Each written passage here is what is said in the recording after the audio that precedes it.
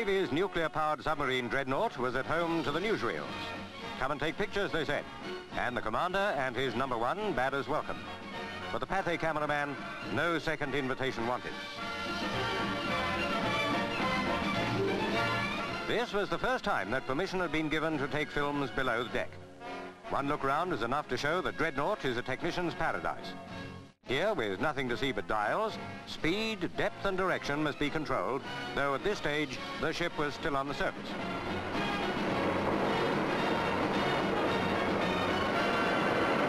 The navigating officer plotted the course of the short run from Portsmouth to Brixham, and the order was now given to submerge a few feet below the surface.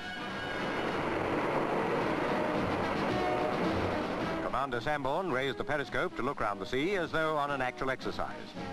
So far, of course, there was nothing different from a conventional submarine. The radioactive warning, however, reminds us that Dreadnought is nuclear-powered, a pressurized water reactor designed in the United States. The torpedo controls and tubes were given the routine check. Those not on watch could improve the shining hour by washing their socks. At this rate, entire oceans will be covered with detergent foam. Inner happiness comes first, hence the rum ration.